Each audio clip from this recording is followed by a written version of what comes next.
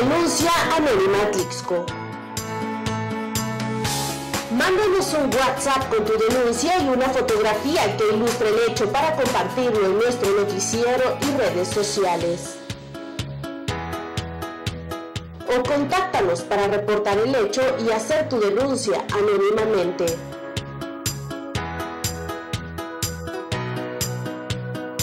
Denuncia anónima Atlixco.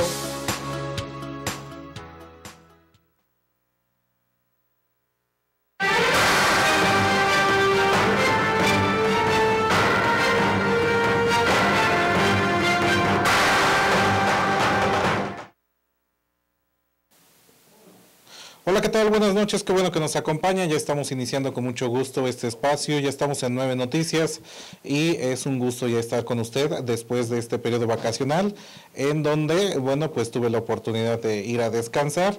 Muchas gracias a todos mis compañeros por haberme podido permitir irme de descanso, así es que ya estoy de vuelta. Muchas gracias a usted también que siempre se ha puesto en contacto con nosotros y como siempre le invito para que me acompañe durante esta hora en la que le estaremos dando a conocer lo más importante ocurrido en nuestra ciudad en las últimas horas.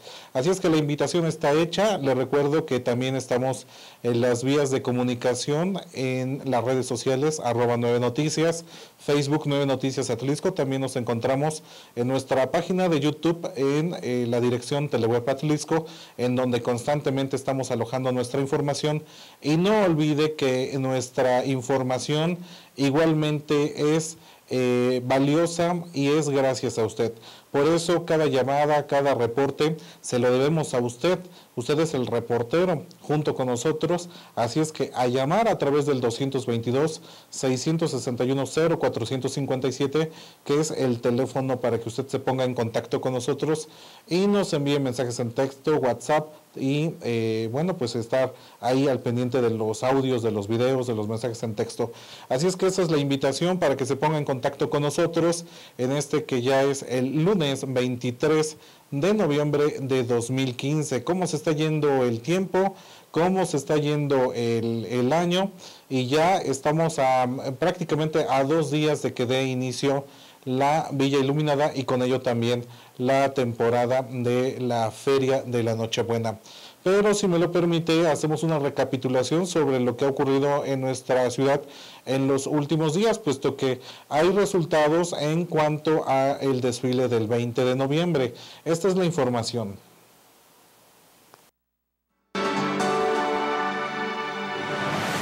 Con un total de 6.682 participantes y ninguna novedad, transcurrió el desfile conmemorativo al 105 aniversario de la Revolución Mexicana en Atlixco. Informa del personal que participó en el desfile con motivo del aniversario de la Revolución Mexicana. El primer regimiento de la Revolución, un jefe, 4 oficiales, 59 de tropa, 8 oficiales, un estandarte. Unidades móviles, 25, escoltas, 15, escoltas y el número deportiva, 200, y nombre de juego, 40, alumnos, 4.748, padres de guerra, 8, ligas deportivas, 300, personal operativo municipal, 147, papeles participantes, 6.692 en el desfile del Estado Primavera.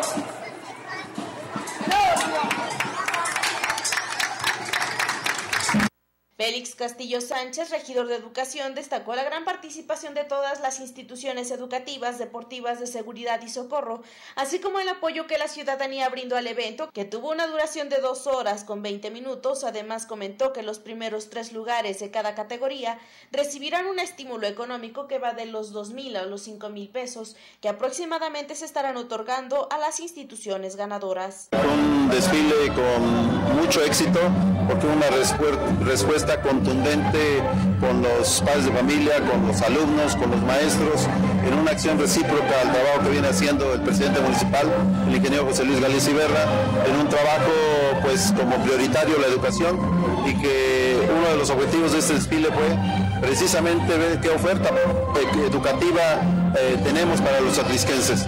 Y bueno, se vio de manifiesto la calidad del trabajo de los maestros y de las ligas deportivas, porque también tenemos el tema de la salud para los atlisquenses, y bueno, se vio reflejado en la participación de los 12 contingentes de las escuelas de iniciación que el presidente municipal ha impulsado durante este periodo de gestión. Entonces, pues lo podemos catalogar como de éxito, con una duración de 2 horas con 20 minutos, que históricamente no se había realizado, ¿no? Y ahí la calificación de los 3 primeros lugares en nivel de primaria, secundaria y bachillerato, de 5,000, 3,000 y 2,000 pesos. En 8 días se les estará ya convocando a todas las escuelas, y todas las escuelas tendrán reconocimiento. Por su parte, el presidente municipal José Luis Galicia Iberra dio las gracias a todos los que participaron, ya que destinaron su tiempo y esfuerzo durante todo el recorrido del desfile, y en especial a los más pequeños que representaron estampas conmemorativas a esta fecha tan importante. Pues es un evento de los atlisquenses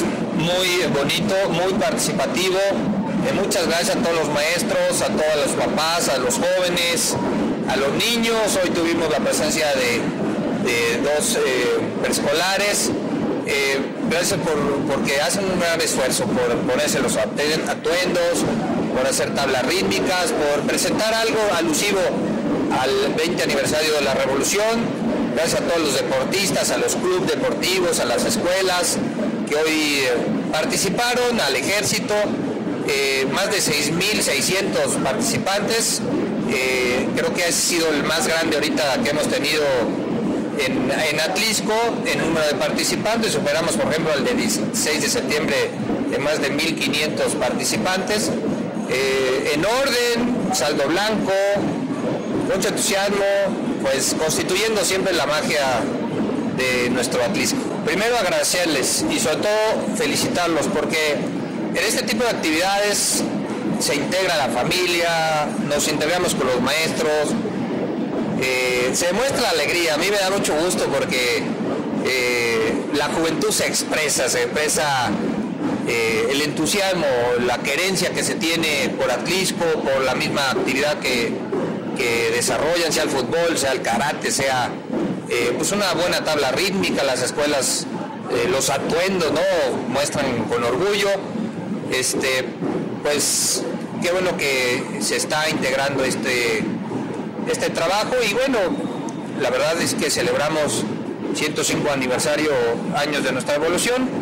Vale la pena que lo sigamos haciendo como un modo de integración familiar y social. Se informó en 9 Noticias. Por cierto que también este fin de semana se llevó a cabo el sorteo para el Servicio Militar Nacional. Esto fue en el exconvento del Carmen. Allí fue donde se pasó lista a todos los participantes y ya fue la selección en cuanto a quienes les haya tocado la bola negra o bola blanca. Estos son los detalles de la nota.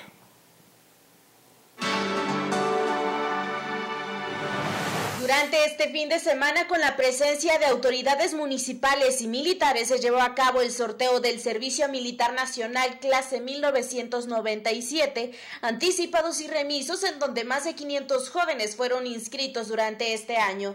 Así lo indicó Guillermo Galindo Aguilar, secretario operador de la Junta Municipal de Reclutamiento. Vamos a dar inicio al sorteo de todos de la clase 1997, anticipados y remisos. Por favor, les ruego que pongan mucha atención, guarden mucho orden y no se retiren hasta que termine, porque se les van a dar indicaciones con fechas y horarios y qué documentos van a entregar en el primer regimiento de proveeduría motorizado para que entreguen su cartilla y entren sus cartillas en trámite de liberación, por favor.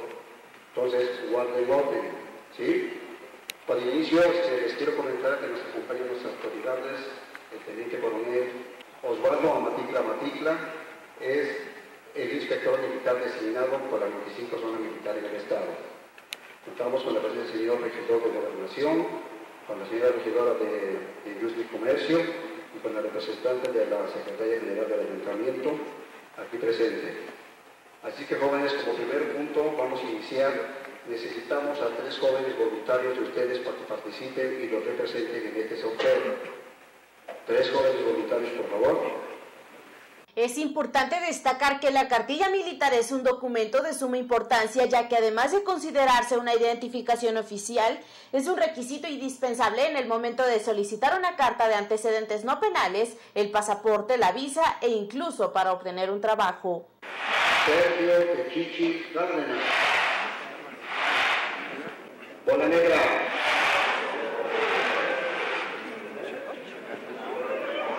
Alejandro Tapia Gil. Bola negra. Francisco Sebastián Tapia Fernández. Bola blanca.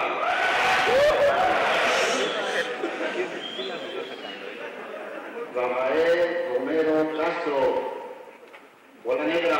Andrés Morales Velázquez. Bola negra. Omar Dorado Telles. Bola negra. Leonel Flores Martínez. Bola negra.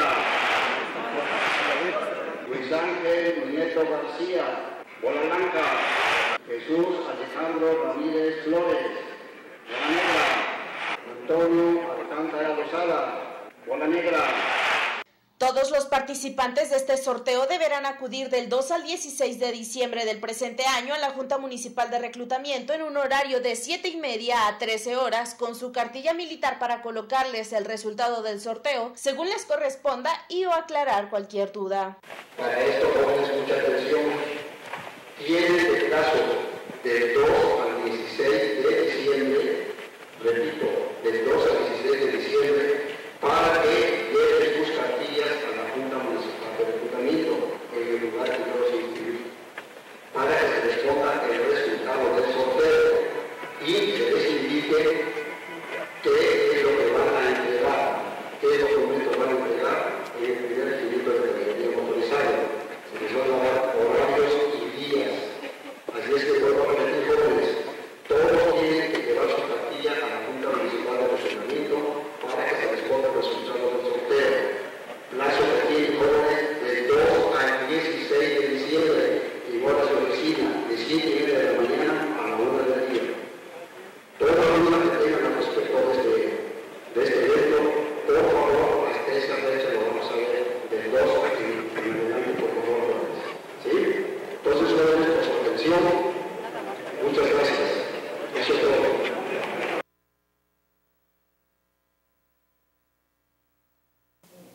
Bueno, pues ahí están los datos de lo que ocurrió en cuanto a este sorteo que se llevó a cabo este fin de semana, este domingo, y en donde pues estuvieron participando todos los chavos correspondientes a esta generación y bueno, pues habrá que saber ahora qué es lo que sigue. De antemano, pues a todos quienes hayan sido afortunados de no hacer el servicio militar nacional, bueno, pues ya estarán haciendo su trámite respectivo y quienes tengan que asistir, pues hay que hacerlo con todo cumplimiento porque son muy exigentes allá en el ejército mexicano, que tiene su sede aquí en el primer regimiento de caballería motorizada. Sin variar del tema de la seguridad pública, comentarles que pobladores de la comunidad de San Mateo, Coatepec, encontraron la tarde de este jueves el cuerpo sin vida de un joven de 23 años de edad, quien estaba reportado como desaparecido desde el pasado sábado del mes en curso y se presume que se quitó la vida envenenándose. Tras la alerta emitida, paramédicos de la Cruz Roja arribaron a un campo de cultivo de dicha comunidad, donde encontraron el cuerpo de este joven de 23 años de edad, quien fue identificado con el nombre de Ricardo Valle. A unos metros de él se encontró una botella vacía de un insecticida llamado Furadán, de reciente uso, por lo que se presume que este joven pudo haberse quitado la vida. Sin embargo, las investigaciones siguen por parte de la gente del Ministerio Público para esclarecer los hechos.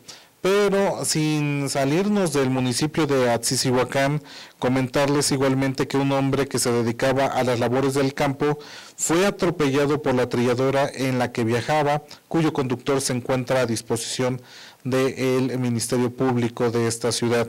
La Procuraduría General de Justicia informó que el accidente ocurrió en el libramiento Los Pinos del municipio de Atlixco, donde se llevó a cabo el levantamiento de cadáver del sujeto que cayó de la trilladora. Según la mecánica de los hechos, Javier Pérez Pérez, de 31 años de edad, viajaba como copiloto en la máquina agrícola.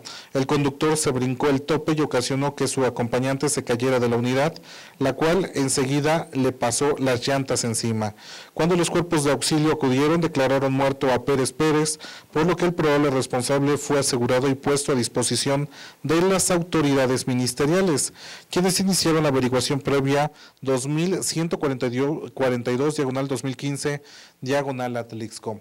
Y cerquita también de este municipio, en el hermano municipio de Cohuecan, bueno, pues comentarle otra tragedia que tiene que ver precisamente con pues la situación del hallazgo de 3 sujetos que fueron al parecer fueron localizados este viernes por la tarde en un paraje, en el paraje de San Juan Calmecac, municipio también de Atzicihuacán, perteneciente a este distrito, según reportes de la Procuraduría General de Justicia. En el transcurso de la madrugada, los cuerpos que permanecían en la morgue de calidad desconocido fueron reconocidos por sus familiares. Sin embargo, no se proporcionaron detalles de la investigación para no entorpecerla. Las víctimas fueron identificadas como Brandon Osvaldo Arango Mendoza, de 18 años de edad, Luis Armando Ibáñez Granados, de 34 años, y Salomón Arango García, de 44 años, quienes murieron de traumatismo cráneoencefálico severo por proyectil de arma de fuego. Las diligencias del Ministerio Público, asentadas en la averiguación previa 2134, diagonal 2015, diagonal Atlixco, se llevaron a cabo en el paraje Cuesta Colorada, a la altura del kilómetro 39 de la carretera Atlixco-Temuac, estado de Morelos, cerca de San Bartolo Cohuecan. No se ha informado si los occisos eran vecinos de Puebla o Morelos, tampoco si contaban con antecedentes penales o estaban reportados como desaparecidos.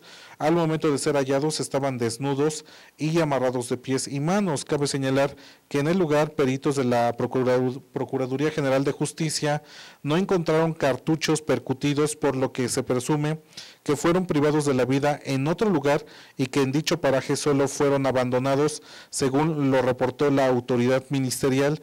Y por eso mismo, usted no sé si lo pudo notar, el el sábado hubo una alta movilización de los organismos de seguridad pública y del ejército para hacer las investigaciones necesarias con este hallazgo de estos cuerpos, de estos sujetos, y se empezó a montar un dispositivo de seguridad fuerte a la altura de Carnitas el Mexicano. Vimos la presencia de policía estatal, de la policía municipal, así como del ejército, quienes estuvieron estableciendo retenes para hacer las investigaciones necesarias.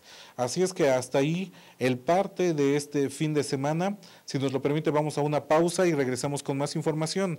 No sin antes recordarle que estamos en el 222-661-0457.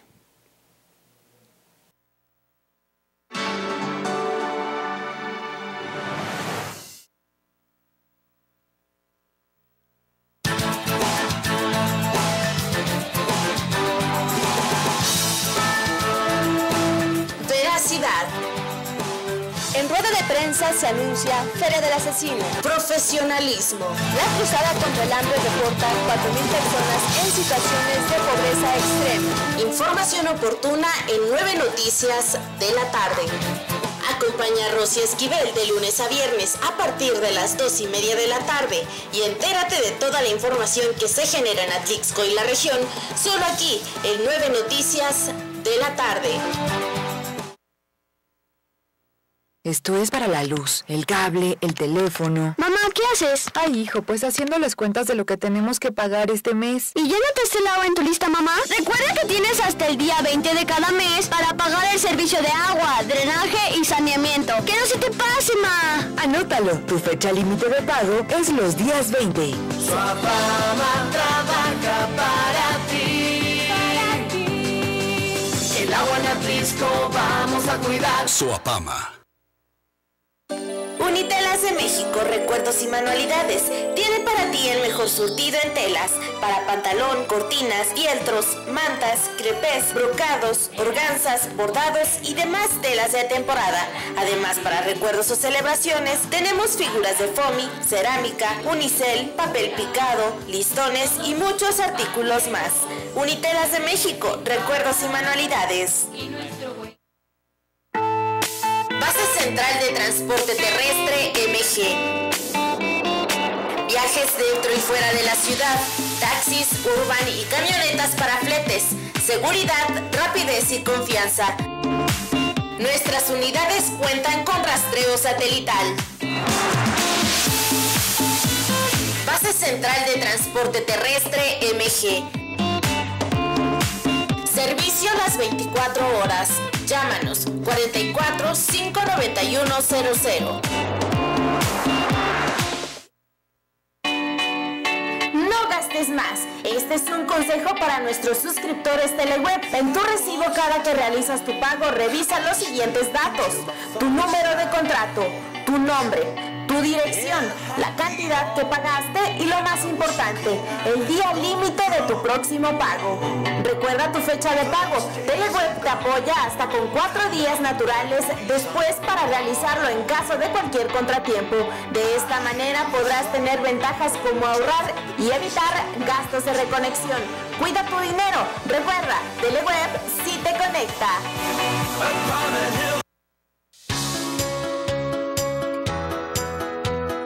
Denuncia anónima Atlixco.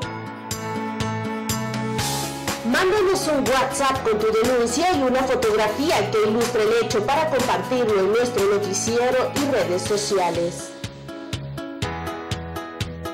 O contáctanos para reportar el hecho y hacer tu denuncia anónimamente.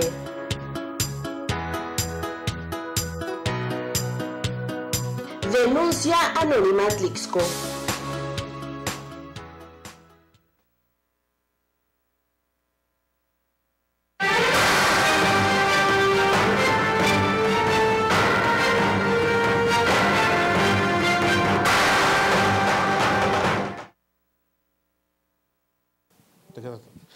Continuamos con más información. Estamos en contacto con usted. Redes sociales @9noticias, Facebook 9 Noticias Atlixco. No lo olvide que también estamos en el 222-661-0457. Ese es el teléfono usted. Haga lo suyo. Ahí estamos en contacto. Le vamos a comentar de las actividades de turismo ya que son importantes y que son prácticamente las últimas de este año. Estamos hablando que durante este año se concentraron en nuestra ciudad cerca de 1 millón de visitantes, por eso es que estas actividades necesitan reforzarse. Esta es la información. Continuando con las actividades turísticas en el municipio, este jueves 25 de noviembre arranca la Villa Iluminada, misma que tendrá una duración de 45 días y será el preludio de otras actividades como Fiesta de Reyes y el Festival de la Ilusión. Así lo comentó Isabel Santos, directora de Turismo en Atlixco. Pues mira, lo que ya tenemos muy cercano, lo que es la Villa Iluminada, que va a ser la inauguración el día jueves 25 a las 8 de la noche y en lo que es la Plaza de Armas. Esas son de las actividades que tenemos dentro de lo que es Villa Iluminada, que va a estar durante 45 días, y de ahí ya se vienen los demás eventos, que es como el desfile de Reyes, lo que es el Día de Reyes y el Festival de la Ilusión. Por otra parte, la directora de Turismo indicó que durante este día lunes 23 y martes 24 se estará llevando a cabo un seminario dirigido a presidentes del Comité de Pueblos Mágicos y directores de turismo de los municipios que recién se convirtieron en pueblos mágicos, el cual se llevará a cabo en la Ciudad de México con la Secretaría de Turismo Federal. Y tenemos otras actividades anteriores que va a ser para este lunes 23 y martes 24, que estaremos asistiendo al seminario que se va a impartir para los nuevos pueblos mágicos, que son 28. Se nos va a dar un seminario y a lo que son presidentes del Comité de Pueblos Mágicos y directores de turismo. Va a ser en la Ciudad de México. Se va a llevar a cabo en la Ciudad de México con la Secretaría de Turismo Federal. Y estarán asistiendo, como te comento, los 28 nuevos pueblos mágicos a los cuales se les dio la denominación. sensibilizar a los miembros del Comité de Pueblo Mágico para que ellos puedan salir a realizar las acciones necesarias y difundir los beneficios de recibir este nombramiento, como lo es la creación de empleos y la derrama económica, es parte de la primera etapa de ser Pueblo Mágico. Mira, nosotros estamos trabajando, primero tenemos que trabajar mucho con nuestro comité, para que ellos tengan lo que es la sensibilización de lo que es el Comité Mágico, para que ellos puedan salir, entonces sí, ya hacer lo que son acciones por parte del programa y estén totalmente convencidos de lo que es un pueblo mágico, los beneficios que nos trae, lo que podemos hacer, lo que podemos lograr y bueno, esto es una mejor calidad de vida. Aparte de ello, bueno, el saber y estar conscientes que nos calificaron por tener pues una historia, una gastronomía, cultura, que va a venir mucho más inversión, que vamos a tener fuentes de empleo, que vamos a tener derrama económica, o sea que esto es algo muy bueno para Atlixco. Se informó en 9 Noticias.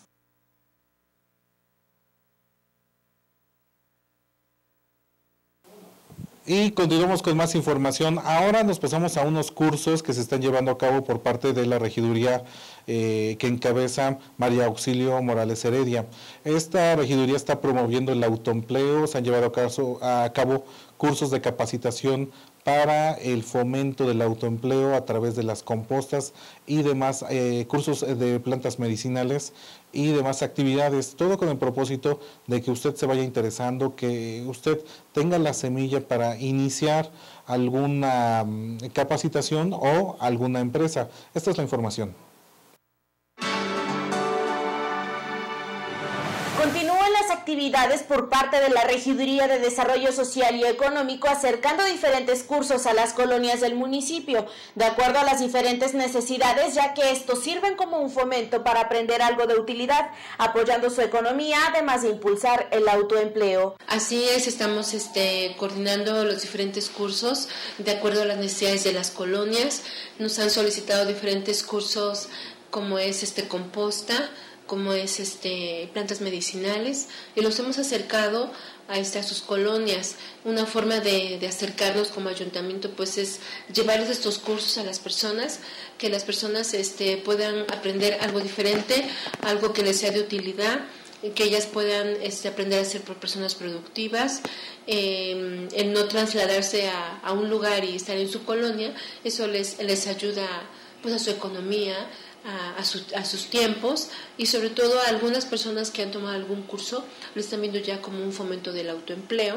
Algunos de los cursos, como el de plantas medicinales y el de creación de composta que se llevan a cabo, y otros como el de producción de lechugas flotantes, se tienen planeados para el próximo mes, por lo que quien esté interesado puede comunicarse a la regiduría, en donde se le darán todos los datos necesarios para unirse y solicitar estos recursos. Ahorita estamos en la Chapulapa con el curso de plantas medicinales. En enero también estaremos llevando el curso de plantas medicinales a la colonia Infonavit. Ahí ya hay un grupo de personas que requiere el curso. Y de composta, pues nos los han solicitado diferentes escuelas, y es muy interesante ver cómo los pequeños están ya metidos en el tema de la composta. Llegan a la escuela con sus bolsitas de desperdicio, y ellos en el curso participan y lo echan en la composta, y ya el instructor pues da las indicaciones para que las personas vayan moviendo la composta, y al cabo de 3 meses ya pueda usarse el abono natural. El de Infonavit se pueden acercar a la sala de regidores al llamar al teléfono 44 532 20 para tomar sus datos de las personas, insertarlos en los cursos que vamos a abrir. Yo creo que en diciembre estaremos abriendo unos de producción de lechugas flotantes, en donde las personas van a aprender a producir lo que es la lechuga flotante, y puede ser pues para consumo propio, incluso para venderlas. Finalmente, la regidora invita a todos a acercarse a sus inspectores auxiliares, invitar a vecinos y organizarse para que juntos reciban estos beneficios. Pues invitar a todos los vecinos. Aquí también estamos trabajando lo que es la participación ciudadana. El hecho de que el vecino, el ciudadano quiera aprender algo, se organice y se acerque a sala de regidores conmigo directamente o con sus inspectores, sus autoridades, para que se puedan coordinar, definir un lugar y hacer una convocatoria para que puedan participar demás vecinos. Se informó en 9 Noticias.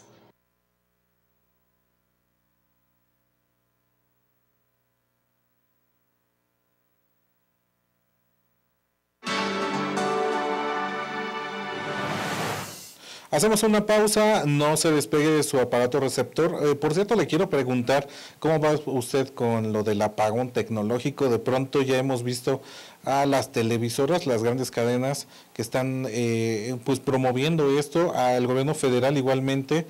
Se estima que a finales de este año serán cerca de 9 millones las pantallas que se habrán entregado a los beneficiarios de desarrollo social, quienes reciben algún beneficio del gobierno federal. Sin embargo, ¿será suficiente para tener la señal, para captar la señal? Así es que de esto estaremos comentando en breves minutos.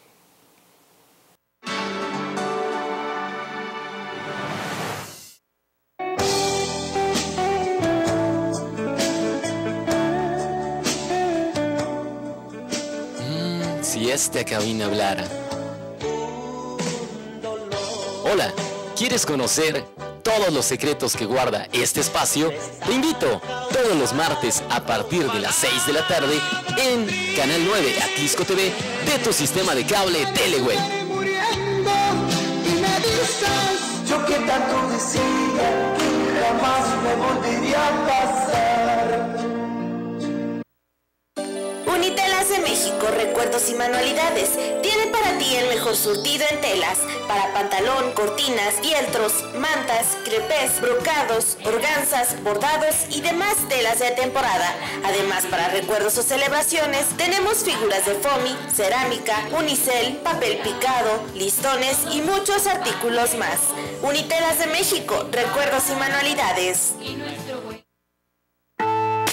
Base Central de Transporte Terrestre MG. Viajes dentro y fuera de la ciudad, taxis, urban y camionetas para fletes, seguridad, rapidez y confianza. Nuestras unidades cuentan con rastreo satelital. Base Central de Transporte Terrestre MG. Servicio las 24 horas. Llámanos 44 591 00. El mejor sabor de la comida italiana está en La Pequeña Italia. Plaza Atlixco, local 1. Los mejores desayunos y comidas, pastas y guisados. La especialidad de la casa, lasaña boloñesa. Cada semana un menú diferente. Buffet de 4 pastas y 6 guisados. Búscanos en Facebook para ofertas y promociones. La Pequeña Italia. El sabor de Italia en Atlixco. Esto es para la luz, el cable, el teléfono. Mamá, ¿qué haces? Ay, hijo, pues haciendo las cuentas de lo que tenemos que pagar este mes. ¿Y ya no te has lado en tu lista, mamá? Recuerda que tienes hasta el día 20 de cada mes para pagar el servicio de agua, drenaje y saneamiento. ¡Que no se te pase, ma! Anótalo, tu fecha límite de pago es los días 20. Suapama trabaja para ti. Para ti. El agua en Atlixco vamos a cuidar. Suapama. No gastes más. Este es un consejo para nuestros suscriptores Teleweb. En tu recibo, cada que realizas tu pago, revisa los siguientes datos: tu número de contrato, tu nombre, tu dirección, la cantidad que pagaste y, lo más importante, el día límite de tu próximo pago. Recuerda tu fecha de pago. Teleweb te apoya hasta con 4 días naturales después para realizarlo en caso de cualquier contratiempo. De esta manera podrás tener ventajas como ahorrar y evitar gastos de reconexión. Cuida tu dinero. Recuerda, Teleweb sí te conecta.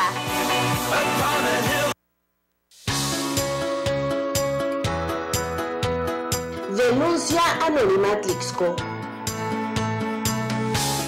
Mándanos un WhatsApp con tu denuncia y una fotografía que ilustre el hecho para compartirlo en nuestro noticiero y redes sociales. O contáctanos para reportar el hecho y hacer tu denuncia anónimamente.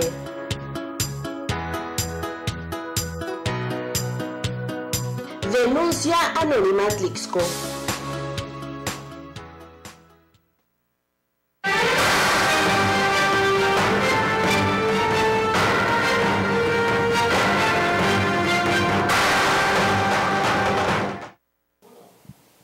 Continuamos con más información. En este momento son las 7:48. Gracias por acompañarnos. Este día se dio a conocer la realización de lo que es la Feria de la Nochebuena, en donde se estarán exhibiendo en el recinto ferial más de 25,000 plantas de las distintas variedades de la Nochebuena, y también la derrama económica que se estima se genere durante estos días, en la que se estará exhibiendo lo que es uno de los productos principales de los viveristas y que lleva varios meses de cuidado. Prácticamente inician desde el mes de abril para tener un producto de calidad y como debe de ser. Estas plantas no solamente se quedan acá, sino que se van para lo que es Puebla Capital, para el Distrito Federal, para Tlaxcala, para Veracruz. Eso habla bien de nuestra ciudad y así lo destacó una de las integrantes del comité organizador, quien nos habló al respecto. Tiene como inicio el día 27 de noviembre al 6 de diciembre en el recinto ferial, donde vamos a encontrar aparte de nochebuenas, artículos navideños, artesanías, a un área de alimentos y entre otras cosas, bueno, el estacionamiento y la entrada va a ser gratuita. Va a ser el día 28 a la 1 de la tarde. Vamos a poder ver alrededor de 25,000 a 30,000 variedades de nochebuenas, cantidad de nochebuenas y 24 variedades y obviamente una amplia gama de colores. Estamos alrededor de unos 50, 60 productores, nada más que obviamente por el espacio no podemos traer a todos, pero hacemos un comité organizador que es alrededor de 20 personas que obviamente son los que llevan a cargo todo eso de la feria. Pues mira, se meten alrededor de la cantidad que caben son de unos 25,000 a 30,000 nochebuenas. Lo que esperamos vender es un riesgo, un promedio de unos 50,000 a 60,000 nochebuenas durante el lapso de lo que es la Feria de la Nochebuena. Me gustaría invitarlos a lo que es la 14ª Feria de la Nochebuena, el día 27 al 6 de diciembre. Contaremos con estacionamiento gratuito y entrada gratis y más de 25,000 nochebuenas en exposición a la venta. Francisco Torres Montiel, director general de Desarrollo Económico y Humano, también habló al respecto. Bueno, mira, pues el impacto económico es alrededor de 4 millones de pesos, se espera, más de 150,000 plantas, más de 125 expositores, y bueno, la gran variedad de plantas que se van a tener, ¿no? Se está esperando un desplazamiento de hasta 150,000 plantas de Nochebuena. Recordarles que hay una gran variedad. Esto implica también, al ser muchas variedades y muchos tamaños, implica también muchos precios, ¿no? Desde 30 pesos hasta 300. Y bueno, también una parte importante de esta Feria de la Nochebuena es que estarán dando pláticas, estarán dando conferencias para todo lo que es el cuidado y el aprecio de la Nochebuena. En los procesos de producción, como tú sabes, hay múltiples técnicas. La Dirección de Desarrollo Agropecuario ha implementado algunos programas, algunos apoyos, específicamente en insumos, que es lo que se está apoyando. Pero también apoyamos, por ejemplo, en la organización de este tipo de eventos y se le va dando la difusión, el acompañamiento y las facilidades para la realización. Es decir, no solamente es el apoyo en la producción, sino también en lo que es su comercialización. Finalmente, bueno, a pesar de todos los esfuerzos, uno de los grandes retos que tenemos es la de ir organizando cada vez más a los productores, porque esa es, digamos, que la clave para mejorar las técnicas de producción. Como lo ha dicho en múltiples ocasiones el presidente, uno de los compromisos de campaña fue el ir alineando, ir engarzando los eventos de manera tal que la oferta turística de Atlixco sea más completa. Los productores de la Nochebuena nos hicieron mucho énfasis en que pudiéramos hacer que que fuese al menos, nos decían, al mismo tiempo. Lo que logramos fue adelantarle incluso, en un principio teníamos pensado organizarlas de manera casi simultánea, pero bueno, finalmente se adelantó y ahora estamos en una magnífica oportunidad de que aprovechen este aforo natural, la Villa Iluminada, para que puedan pasar a lo que es la Feria de la Nochebuena. Hicimos un periodo un poquito más largo todavía al que se respecta al año pasado y fuimos ajustando las fechas para poder alinear ambos eventos. También obviamente algo de lo que se busca es que se potencie como un atractivo turístico, no solamente comercial, la visita a los viveros, la visita a la Feria de la Nochebuena y el recinto ferial y la visita a las luces, porque son los 3 puntos que se están buscando, no solamente el recinto ferial y Villa Iluminada, sino también la visita a los viveros por la tarde y la mañana. El presidente municipal José Luis Gález Iberra igualmente habló sobre lo que ha representado la floricultura para nuestro municipio en los últimos prácticamente 20 años, todo concentrado en la colonia Cabrera. Esto ha generado derrama económica, esto ha generado desarrollo y es una de las principales actividades comerciales en el municipio.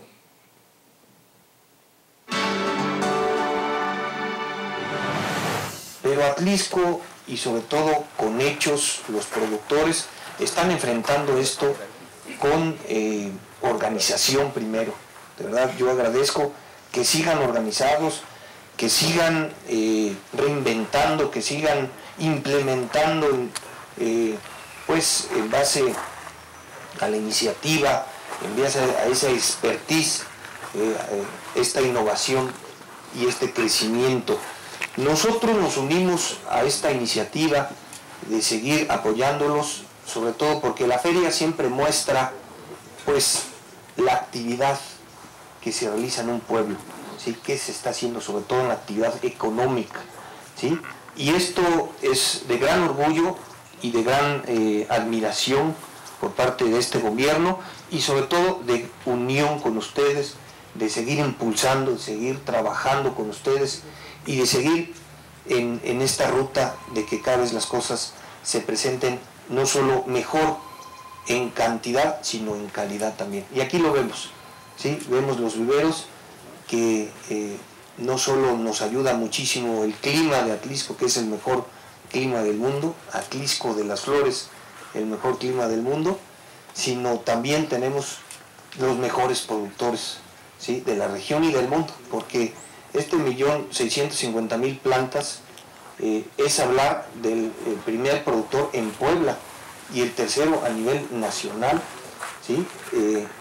Ya una posición de estas es de admirarse y reconocerse, y sobre todo la idea de esta rueda de prensa es darla a conocer, ¿sí? E invitar a todos los atlixquenses, a todos los poblanos, todos los mexicanos y también de todo el mundo que nos visiten a esta 14ª Feria de las Nochebuenas, ¿sí? Una flor hermosa, de verdad hermosa, que adorna el tiempo navideño.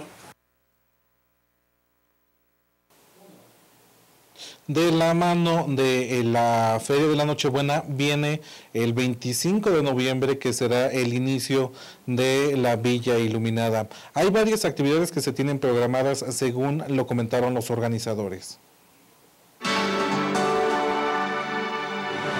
Bien, entonces fíjate que este sábado nos estamos reuniendo cada sábado en el Centro Cultural, en lo que antes era el Hospital Municipal en San Juan de Dios. Este sábado ya llegaron un poquito más de 100 chavos, ya estamos prácticamente completos para las 10 comparsas que queríamos, 10 comparsas de 10 chavos cada comparsa. Ya está trabajando con nosotros la maestra Loelia de la UAP, quien es la que se va a encargar de poner la coreografía. Y bien, ya estamos integrados, ya estamos trabajando perfectamente. Claro, mira, que sean mayores de 13 años, muchísimas ganas de integrarse en un equipo tan grande como es comparsas, ganas de, o más bien saber sacarle sonrisa a los niños y bueno, mucho amor a esto de la fiesta de Reyes, ¿no? Porque sí es bastante laboral. En esta dinámica, obviamente, nosotros otorgamos, o bueno, les hacemos un formato con el permiso para que los padres estén tranquilos y los dejen participar, ¿no? De igual manera pueden los padres participar, digo, no hay un límite de edad para ser voluntario, pueden ir padres con los hijos, de hecho se han dado casos que van los chavos con las mamás y participan también, ayudan ahí con el vestuario, etcétera, ¿no? Entonces, bueno, convocar a los chavos que se animen y si quieren inscribirse todavía se puede en la biblioteca municipal en un horario de 10 de la mañana a 8 de la noche.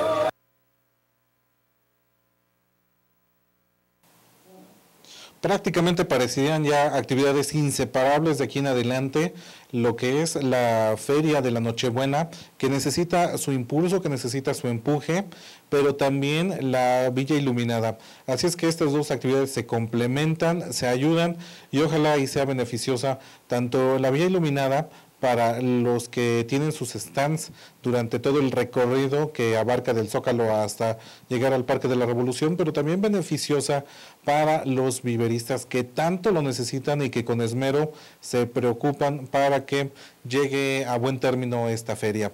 Es momento de una pausa, regresamos con más.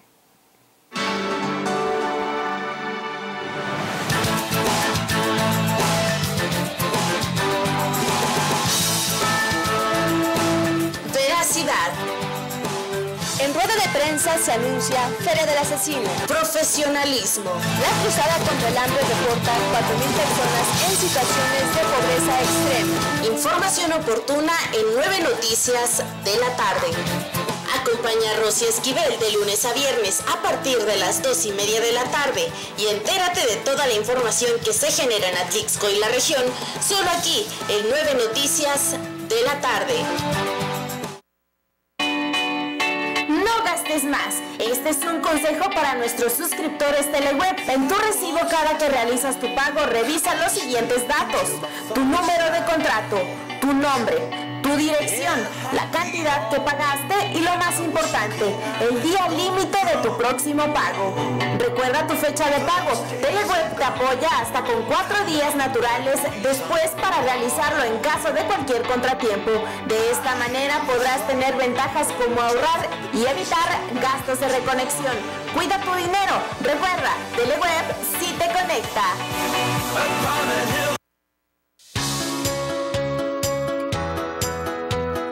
Denuncia anónima Atlixco. Mándanos un WhatsApp con tu denuncia y una fotografía que ilustre el hecho para compartirlo en nuestro noticiero y redes sociales. O contáctanos para reportar el hecho y hacer tu denuncia anónimamente.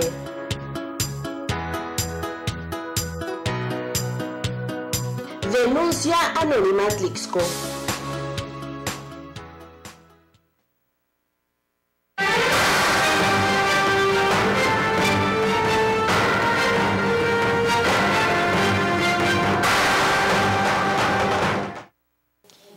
Continuamos con más información. Son las 8 de la noche con 1 minuto. Le comento que campesinos de Nopalucan avisaron a las autoridades que habían percibido hedor en unos terrenos de cultivo. Esta información se la vamos a reiterar porque tiene que ver con lo que le vamos a informar, a lo cual el personal del Ministerio Público de Tepeaca realizó las diligencias de levantamiento de un cadáver que estaba quemado en un 40%. El pasado viernes el sacerdote del que estamos hablando, del que fue encontrado quemado en 40%, habría sido capturado por unos hombres que interceptaron su camioneta. De acuerdo con las primeras indagatorias, el vehículo en el que viajaba no había sido localizado, mientras que autoridades ministeriales encontraron rastros de sangre y diversos indicios que atraería otras líneas de investigación. Bueno, pues ese párroco de Cuyuaco, Erasto Pliego de Jesús, fue lamentablemente, le dieron muerte, pero lo importante aquí es que la unidad, la camioneta en la que fue secuestrado fue encontrada aquí en nuestro municipio. Por eso le preguntamos al ingeniero Javier Machuca Vargas, director general de Seguridad Pública y Gobernanza de nuestro municipio, qué es lo que se está haciendo al respecto y cuáles son las investigaciones que se están realizando respecto del hallazgo de esta camioneta.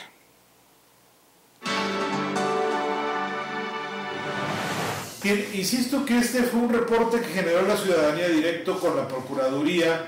Es una camioneta de color blanco, de modelo reciente, que en teoría corresponde a la descripción de la camioneta propiedad del párroco que en días pasados fue encontrado parcialmente calcinado.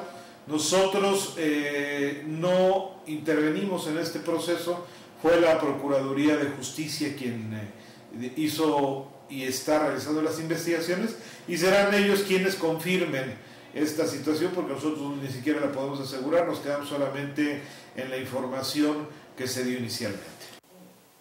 También le preguntamos al ingeniero Javier Machuca Vargas qué hay respecto de este supuesto toque de queda.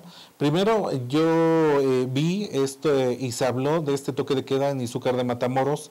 Allá el presidente municipal de Izúcar, Manuel Madero, comentó que sobre el particular no había ningún toque de queda, sí había pues una malinformación de unos supuestos grupos de crimen organizado, y este tipo de información, exactamente tal cual se la comentó, se llegó a mencionar que era también el caso para Atlixco. Bueno, el director asegura que no hay ningún toque de queda ni ninguna otra estrategia que no sea la de combatir la inseguridad en el municipio.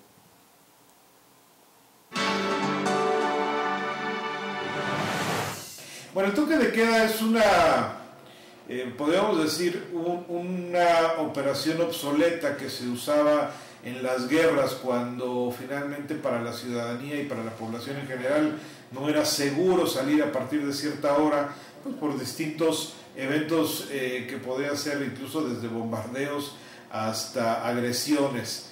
Nada tiene que ver con un síntoma en nuestra ciudad. Somos un pueblo mágico, somos una ciudad segura, somos un lugar donde se puede recorrer las calles todavía de noche sin temor a ninguna situación. Si bien es cierto que debo reconocer que todavía existen eventos delictivos que tenemos que combatir, como es el robo al interior de vehículo, como son algunos robos que se presentan fundamentalmente en los días de tianguis. Estamos haciendo operativos, tal como lo acabamos de mencionar, como dar cuenta, para tanto el delincuente que piensa venir a Atlixco a delinquir y generar alguna agresión en contra de la población, pues lo piense dos veces, sabiendo que aquí tenemos distintos operativos donde los podemos asegurar. De manera que no tenemos ninguna condiciones para hablar de ningún toque de queda, no existe ningún síntoma que tenga que ver, insisto, con actividad del crimen organizado, lo digo con toda claridad, y además no solamente es porque yo lo diga, sino porque finalmente cada semana nos estamos reuniendo con la Procuraduría, con el Estado, con la Secretaría de Seguridad Pública del Estado, con la Policía Federal, estamos evaluando los distintos delitos que se presentan en la semana y en la quincena, y ninguno de estos nos hablan de una actividad económica productiva de parte de la delincuencia organizada. No tenemos algún síntoma que nos pueda confirmar esta situación con datos duros y con elementos, como dicen en el pueblo, con los pelos de la burra en la mano. Les puedo asegurar que no existe ningún riesgo y tampoco, por supuesto, ningún toque de queda en ese sentido.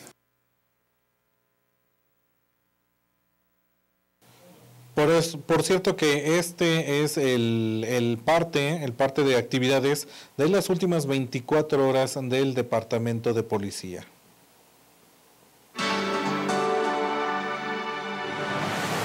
El reporte de fin de semana, tal como finalmente lo hemos hecho para dar seguridad a la gente, consiste en distintos operativos, como operativo Barredora, que se realizaron del 20 al 22, 43 operativos Barredora.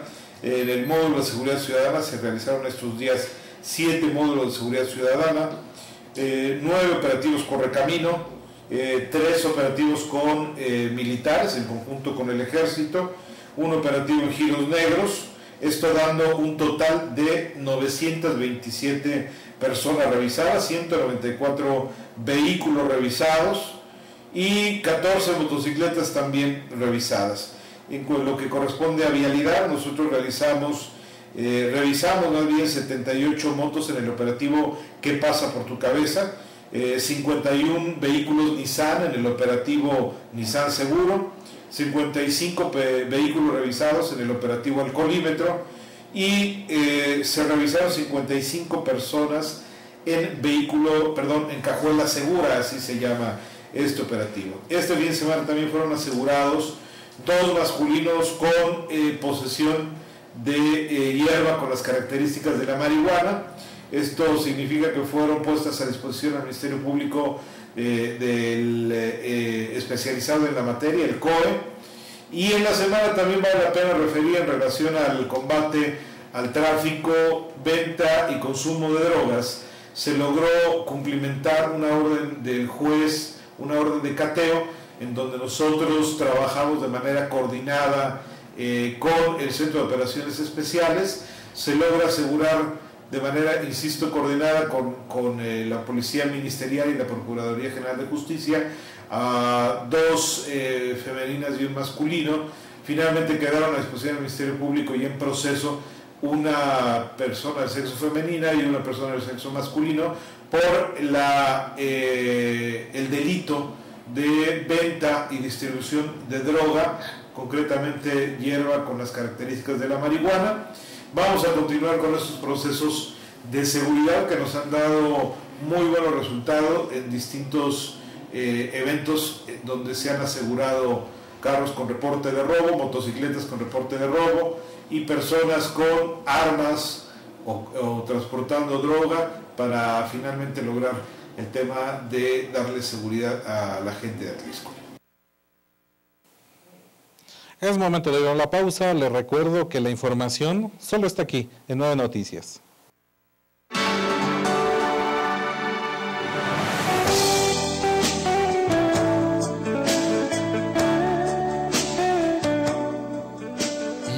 Si esta cabina hablara.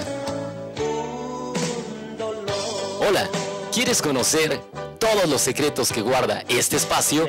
Te invito todos los martes a partir de las 6 de la tarde en Canal 9 Atlixco TV de tu sistema de cable Teleweb. Yo que tanto decía que jamás me volvería a pasar.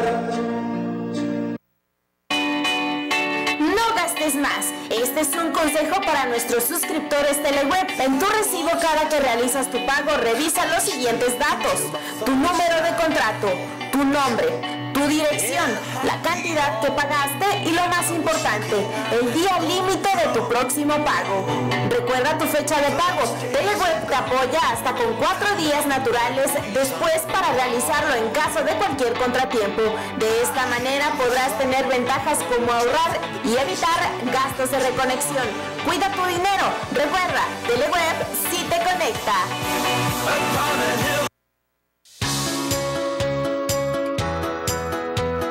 Denuncia anónima Atlixco.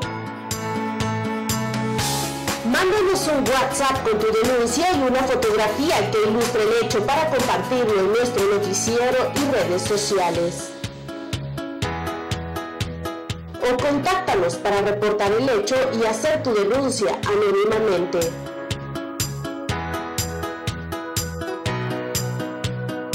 Denuncia anónima Atlixco.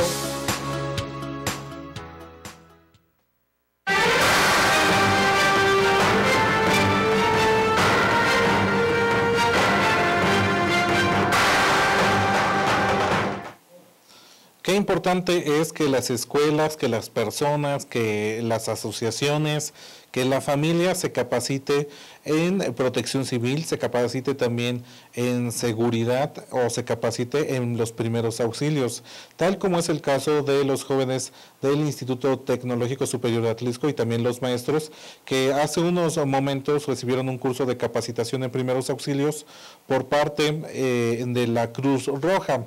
Al respecto habla la titular de la Coordinación Regional de Desarrollo Educativo, la acorde número 16, la profesora Lucía Dolores Briones Rodríguez.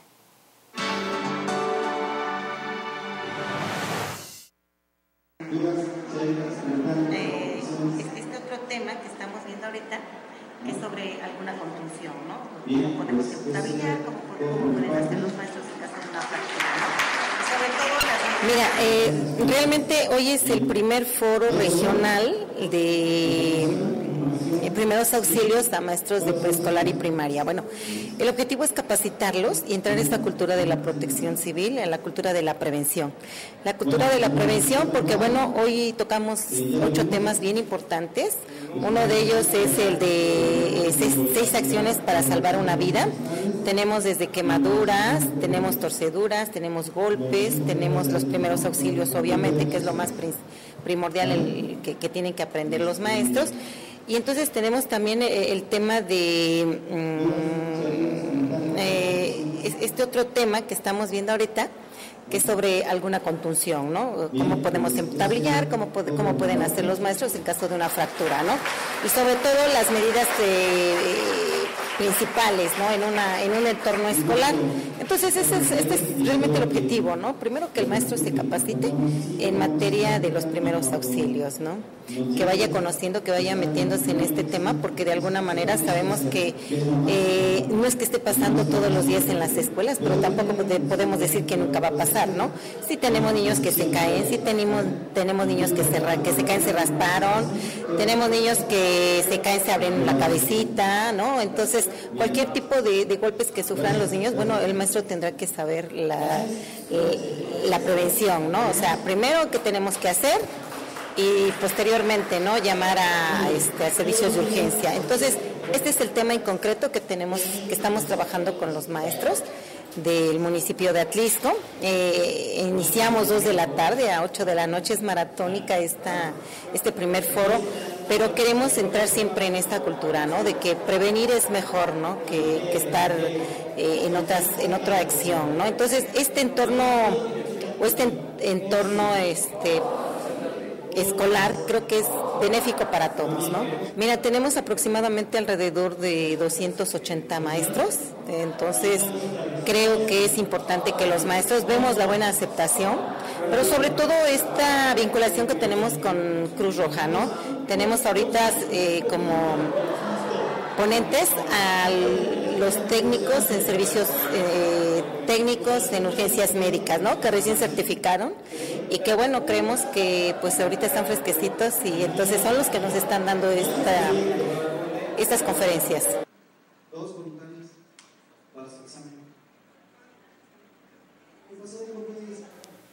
Por cierto que durante este evento, durante este curso de capacitación, tuvimos la oportunidad igualmente, mis compañeros, de hablar con Luis Guillermo Reina Rojas, quien es integrante del área de comunicación de la benemérita institución de la Cruz Roja, quien habló sobre estos cursos de capacitación, pero de algunas otras actividades que está desarrollando esta institución en beneficio de la población.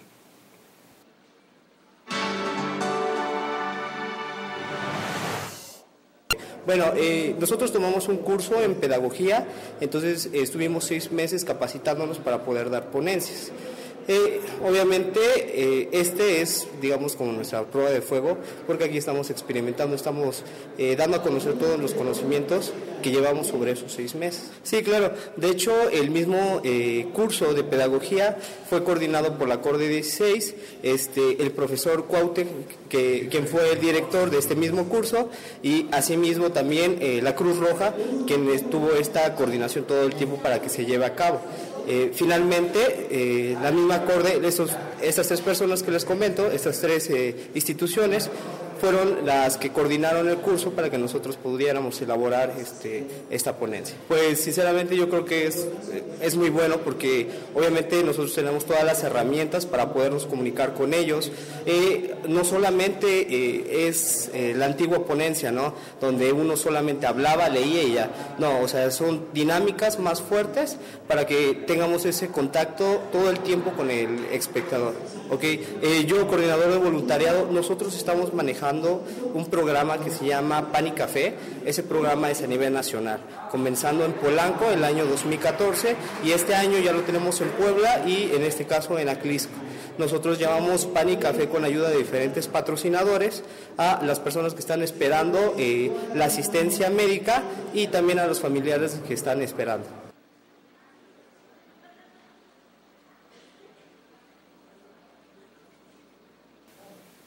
Pues con ello estamos llegando prácticamente al final de este espacio de noticias. Agradecerle el favor de su atención en este lunes 23 de noviembre. La invitación es para que nos acompañe el día de mañana en punto de las 2:30 con mi compañera Rosa Isela Esquivel, quien la acompaña a la hora de la comida. A esa hora es buena hora para informarse a través de 9 Noticias de lo que sucede en nuestra ciudad. Más tarde, a las 7 de la noche, su servidor Eduardo Pérez Jardines se encuentra con usted para darle a conocer los detalles de la información de las últimas horas. Así es que esa es la invitación. Igualmente no deje de hacer uso y contacto con nosotros a través de nuestras redes sociales, @9 Noticias, Facebook 9 Noticias Atlixco. Igualmente estamos en nuestro canal de YouTube, donde toda esta información la puede encontrar en Teleweb Atlixco. Y no olvide que el 222-661-0457 prácticamente es obligatorio que lo apunte en su teléfono o en su libreta. Ese es el teléfono de contacto con nosotros permanentemente. Así es que esa es la invitación. Nos vemos y escuchamos el día de mañana. Pásela bien.